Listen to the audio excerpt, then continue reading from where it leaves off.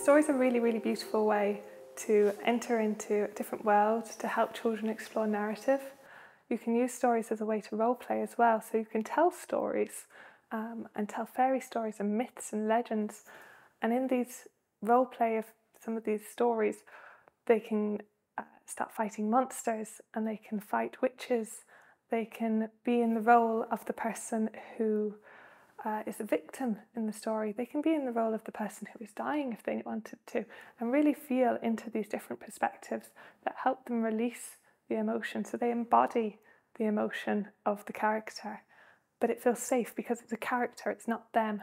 These emotions, they can come out in the story and they can come out in a lovely contained way through role play and embodiment, and therefore they're not spilling out into the community and into home life and getting into trouble at home because they've had the opportunity to fight the monster here within the story. So some of the books that I brought here today are books that focus particularly on grief and grieving or missing somebody very special in the family or in the wider community.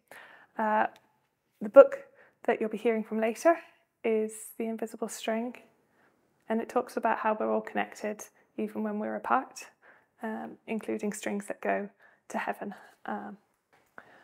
Rabbitness is another really beautiful book for younger children as well, that talks about the joy of having this rabbit in the community, and then Rabbit disappears and how everybody grieves Rabbit's disappearance, but how they also find all the tools and beautiful creative methods of expression that rabbitiness has left behind.